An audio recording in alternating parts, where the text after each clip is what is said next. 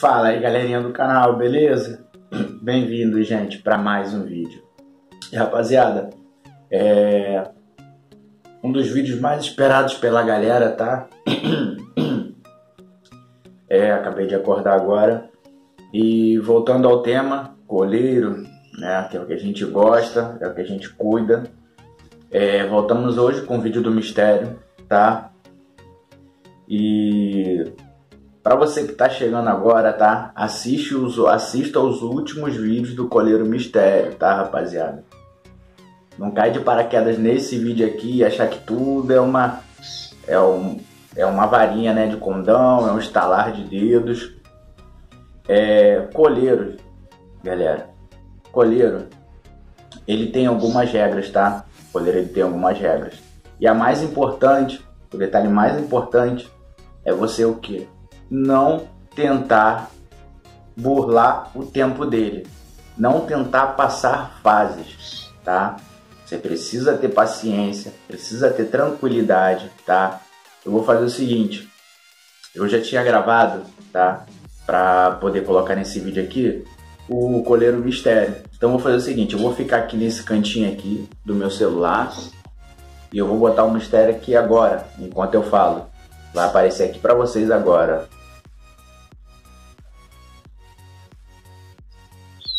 Então, quando eu falo, rapaziada, vou deixar o mistério aqui nesse cantinho, tá? Deixa eu botar o dedo pro lado de cá, que ele vai ficar desse cantinho aqui da tela enquanto eu falo com vocês.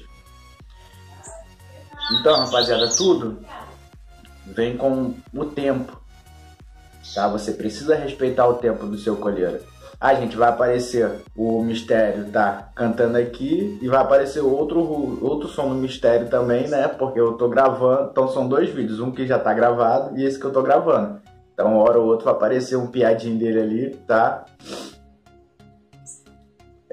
Então você precisa ter muita tranquilidade, tá? Como eu falo, o coleiro não adianta você querer pular tempo. Não adianta você querer pegar, não adianta você achar que vai pegar o coleiro e sair com ele 30 dias pra rua, tá? E achar que você vai acelerar isso aí, que o coleiro vai vir no tempo dele, beleza? Por isso que eu sempre falei lá atrás, né? Galera, eu não fico puxando o coleiro na rua ou puxando o coleiro no mato para abrir canto do coleiro. Quando eu levo o coleiro na rua, ele já está cantando. O que eu faço é o mais simples, tá, possível e o que é necessário. É o coleiro num voador, tá? Como tá o mistério aí. É um coleiro no voador. Aí você precisa desses três detalhes. Coleiro bem alimentado, coleiro bem tratado, tá?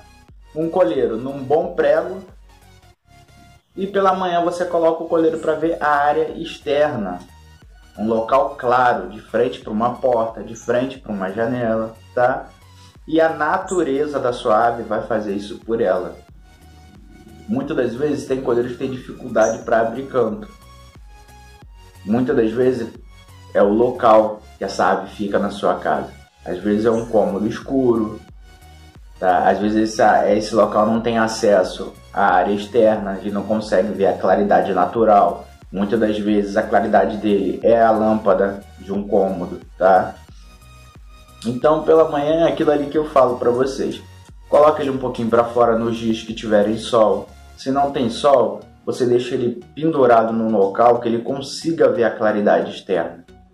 Tudo isso vai fazer com que seu pássaro abra canto, tá?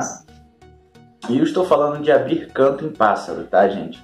Não estou falando de aprontar coleiro para galar, tá? Eu estou falando de aquele simples manejo, né, de abrir canto no coleiro.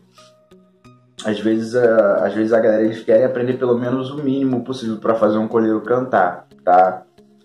Uma regra que eu falo pra galera do meu grupo de WhatsApp, meu grupo de membros. Gente, não é o criador que apronta coleiro, é o coleiro que apronta. O criador, ele dá condições para que isso aconteça. E quais são as condições? Claridade natural, limpeza da gaiola, atenção com a ave, alimentação sem ficar inventando, Tudo isso são coisas que façam que você tenha facilidade, tá? De que seu coleiro chegue à vontade, abrir no canto, beleza? Então, gente, vou encerrar esse vídeo. Um forte abraço, até o próximo vídeo e tchau!